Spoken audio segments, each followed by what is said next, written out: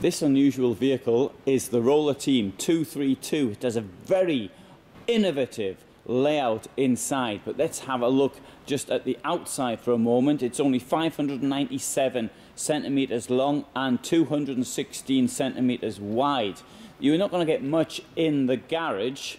It's not particularly big. You're not going to get a bicycle in there, but you can probably get lots of things other than a bicycle. If you want a bicycle, you have to put it on the back, and they've already made allowance for that, as you can see from here. So somebody seems to have started to have put a rack there.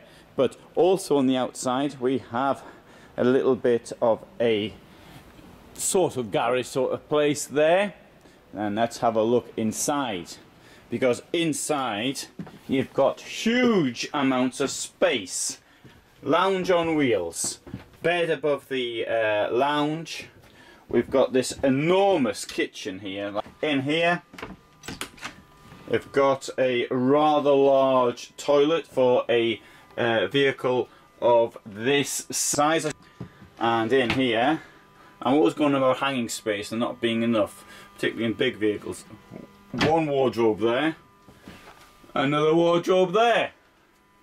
Right, so next to that is the fridge. It's a pretty big fridge, but you've got a big kitchen, so you might need a lot of food. And look at the size of this here, up here, the freezer.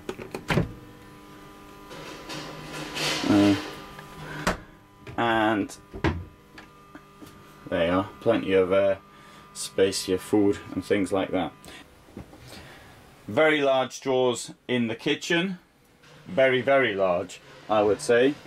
Now if you want a big telly in a small van, you've got one there, and you've got storage at either side of the above the cockpit, the driving position. So you can get in this van for 2 people, you can get maybe 3 on each side, plus 2 up front. You've got a seating for 8 people. There's also under the floor space for other things, such as in the gap between the black and fresh water. And coming down here, there's the space for your beer.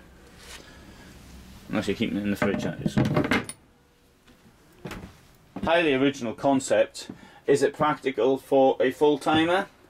Maybe it is. You know, plenty of room. There's 2 of you. If you don't have bicycles to carry. And finally, there's another place to keep your beer in.